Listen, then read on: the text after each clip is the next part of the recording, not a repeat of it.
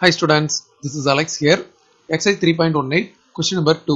நமக்கு வந்து A ஓட ஆர்டர் கொடுத்திருக்காங்க.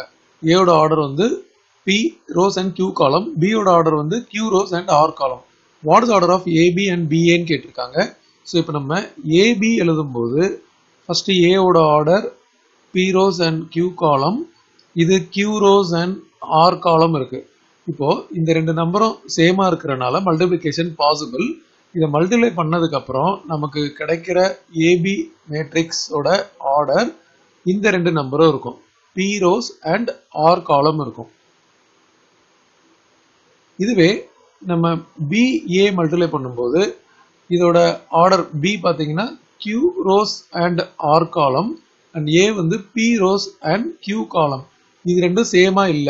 So R equal to P அப்படி நீங்க வராது. R வந்து not equal to P. அதனால இந்த மல்டிப்ளிகேஷன் வந்து